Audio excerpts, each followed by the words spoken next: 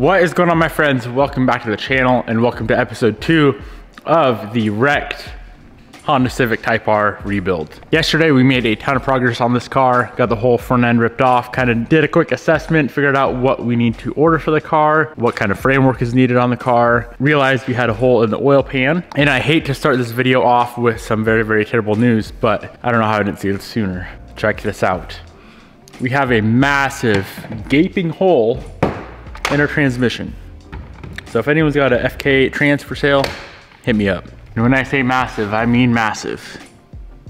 That's pretty massive. So the two main expensive components of this car that I was worried about are both, you know, a little sus. The engine not having the oil cap on it and having a giant hole in the pan from when it got wrecked. And then the trans, of course, being shot from when it got wrecked as well. It must have pushed the motor so far back. It does look like every single motor mount on this car is broken as well. The rear pitch stop is broken. The trans mount on the driver's side is broken. The engine mount on the passenger side is broken. Pretty sure if I pulled out our subframe right now, the whole drivetrain would just fall on the ground because there's literally nothing holding it up. It's just resting right on the subframe. I do want to figure out if this motor's toast or not today. I did go ahead and pick up a oil cap and a new oil pan for the motor. So I do want to, you know, put the pan on, throw some oil in it, and I think everything's still connected enough to where we can just fire it up. Of course, we don't have the intercooler on the car, and that would be a massive leak, but it should be enough to fire it up still, I hope. At least be able to tell if it's gonna run. To pull the pan, it looks like we have to unbolt the AC compressor, which is also no good. Take off the downpipe. I believe this would be considered the front pipe on this car, so pull that off as well. And then we should be able to pop the pan off and get a rough idea of if this thing's gonna be any sort of usable or not.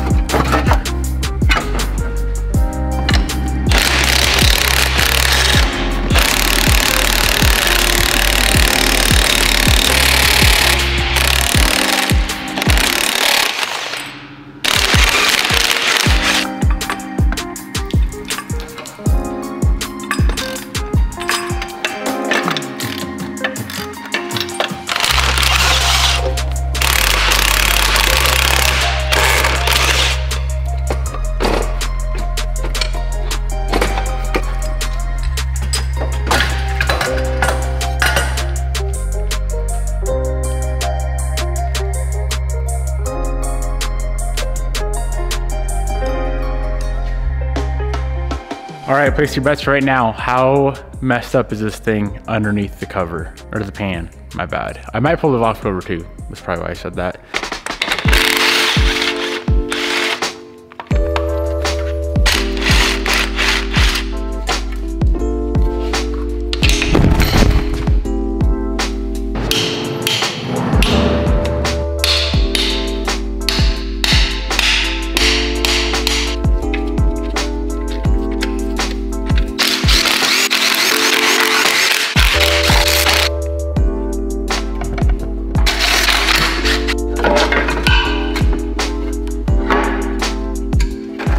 So we got the pan off, okay? There's a little bit of gunk in there. It's a big ass pan. It is very big. I'm gonna put the car up in the air real quick and show you guys how immaculate the bottom side of this engine is. It's perfect. Can I pull the lever? What lever? Right here. That's the dipstick, Haas. Oh. So if we take a look here, I was expecting the pump to be cracked or the pickup to be cracked or something, some sort of damage. And lo and behold, this thing is spotless underneath the pan, which is very promising. We had bad news earlier with the destroyed trans, but now that the engine I think is gonna be fine, I'm excited. So remember the slug that I thought you had? Yes. It's just that stuff. CV axle grease? Yeah. Hopefully, I purchased the right oil pan for this car. It is, cool. I was worried for a sec. Here we have a brand new OEM Type R oil pan. Beautimus. And that was actually like kind of expensive if I remember correctly. I also picked up an OEM oil cap. Get out of town. So the plan is to put this pan on, seal it up, get it nice and tidy. I'm just acting like, you know, I'm just doing a rebuild on it. It makes no sense, Devin, shut up. Anyways, I'm just gonna put the pan on, put the cap on, put oil in it, and try to fire it up. If all I wanna do is just hear it run, and then I'm sure I'm gonna pull the whole motor and trans out of the car because of course the trans needs to be replaced, which sucks. Let me clean up the block, get some sealant on that girl, and get her up in there.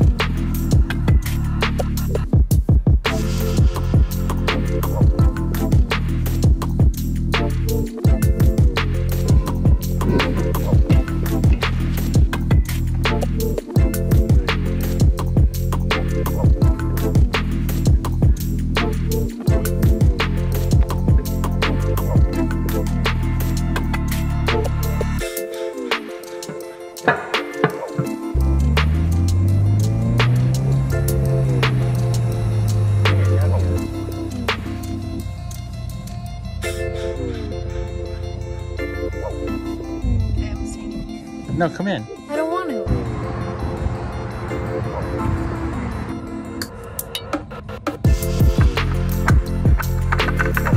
Ooh, what an ultimate fit. So I got the new pan on. I'm a little, you know, I'm nervous. I am gonna go ahead and make sure it turns over first. It's probably a good idea. I'm thinking it will just fine, but just, you know, for fun. Honey, you've never been nervous. I haven't? Look at this floppy motor. Oh, she turns over. Maybe we should like look at the motor mounts. There is none. Every motor mount on this car is broken. Is that okay with you? Not really. If it runs, it's gonna be shaking everywhere. That's fine. You're the one who's starting it. You can go shaking around with it. All right. I'm gonna put some oil in this thing, throw the battery on a jump pack. There's so much stuff off the car, I'm not sure if it's gonna allow it to run. These new cars are whack. If this is an Evo, it would start up just fine like this. Being a Honda. 2021? Yeah, this thing's a 2021, dude. It's all canvas, dude. It's all a canvas. All right, baby, let's get her done.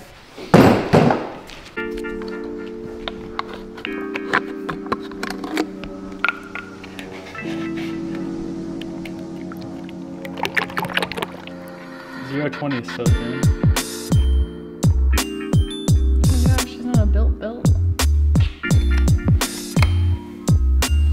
It's a fancy stick. It's not the only fancy stick in the shop right now. Can get it in the hole. Perfect. I don't like that stick. Should we just send it? Or should I like unplug the crank sensor and see if it'll like sound fine, or is that kind of being a... Yeah. All right. OEM spec.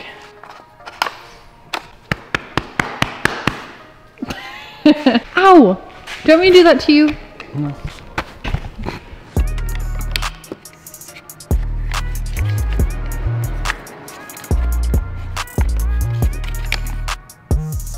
No way. Is the ignition on? There's power. We have power on the inside. That's a start. Can I press it once? Sure. Again. Ooh. To start, hold remote near start button. You must... Where's the key at? Huh. Do you have like remote start or something? Is the key in here? Yeah. All right, hop in and hammer done. For real? We're doing it right now? Let's do her. Okay, Bobby. If the rod throws out the bottom, just shut it off. Hit it. Start, hold the remote near start button. This battery's at 2 volts. Round 2. Bang, bang. Oh, fuck! Let's go. What? Fire this bitch up! Hold her off limiter. What? There's so many, I've never seen this many lights on a battery. Bro, I'm shitting myself. Your reaction. I had, dude, it fired right up. It shot smoke right at you or something. Dirt. Sender. Oh, wait. It's so loud too. That's gonna be so loud, yeah. I love this thing. Wait, hold her wide open. I thought there was no way it's just gonna fire up. Bro, that was hilarious. Holy shit. The whole thing's just gonna be flopping back and forth. Hammer. What's it doing? There we go.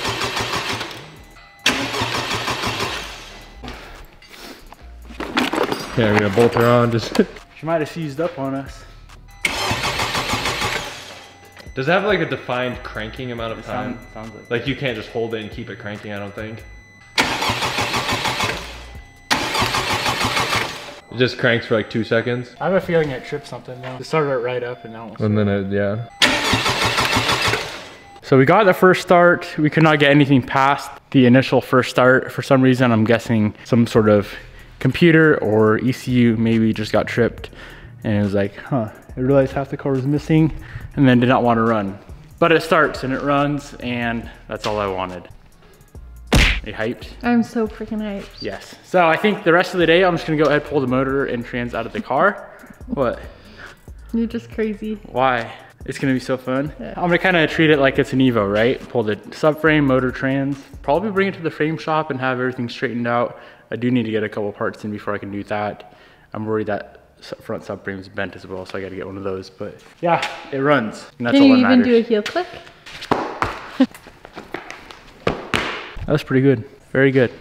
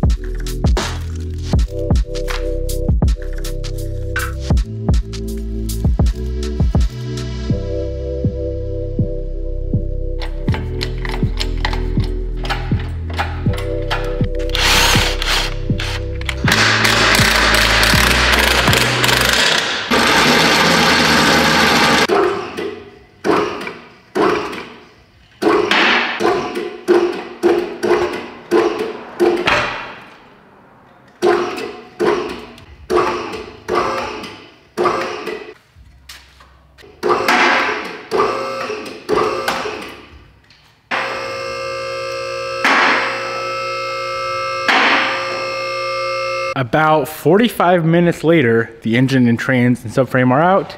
Much, much easier doing it on a front wheel drive car versus all wheel drive. You don't have to worry about the T-case or the drive line or anything.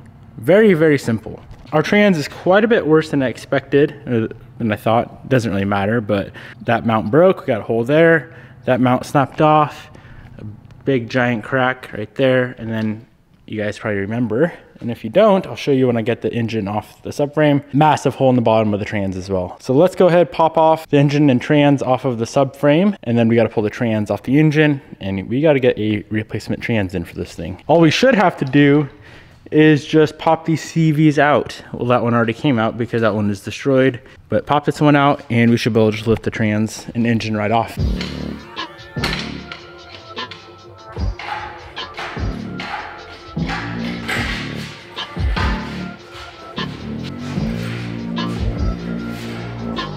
So the engine is in pretty much perfect condition, thankfully. Other than that oil pan we already fixed. We have a broken sensor here, and then looks like the wiring connector, the sensor right there broke as well. So hopefully I can find just replacement connectors and go ahead and repin that little harness so we don't have to replace the whole harness. That would be ideal. And the rest of this thing, of course minus our messed up turbo, is perfect. I don't see anything else wrong with it. Trans, on the other hand, is destroyed.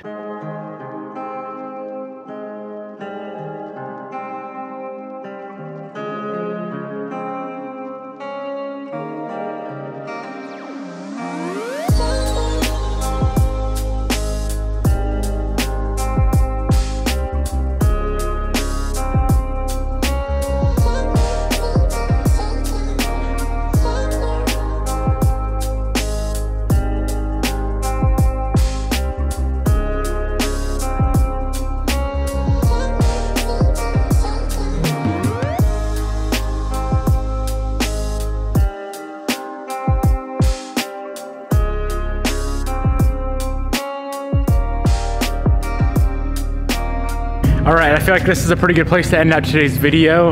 Made really good progress today on the Type R, which I'm super stoked for. I do need to get some critical and crucial parts in before we can make some serious progress. I already do have some parts here for the car, but there's other stuff like this front subframe. It might be usable, I don't know. I don't want to chance it being bent and then bring it to the frame shop, bring the car to the frame shop with the subframe and then have stuff just not line up. So I'd rather just get it replaced and be at 100% certain that it's perfect. But motor seems to be good. Trans, of course, no good. Motor's good. It's kind of a win-lose situation. I would much rather have the motor to be good because I think a used Type R motor is like 7K, a used Type R trans is like 3K. So kind of a win there. And then, yeah, as far as frame-wise goes, I can see obviously a whole lot more now that the engine or the whole drivetrain is out, and I'll show you guys as well in case you guys see something that I don't see. But from the most part, I see that right there, that's folded in quite a bit. It may need to be replaced. I'm gonna leave that up to a professional. I am not comfortable at all with frame repair, not yet. So that either pulled out or replaced. Everything from there on back looks perfect. Everything up in here is perfect. Same thing on that side. That's pushed down a little bit, not nearly as bad as the other side, and the rest of it does look perfect. A little bit of damage right there from the steering column getting pushed back. So all in all, I consider that a win. Hope you guys enjoyed today's video. Thank you for watching. It seems like you guys are pretty stoked on the Type R build. And if you have any suggestions for the build, drop a comment below. If you're parting out a Type R, specifically one that's like hit in the back and has a ton of front end good parts on it, hit me up because I need so many parts for this car. Peace out, my friends. I'll see you boys in the next one.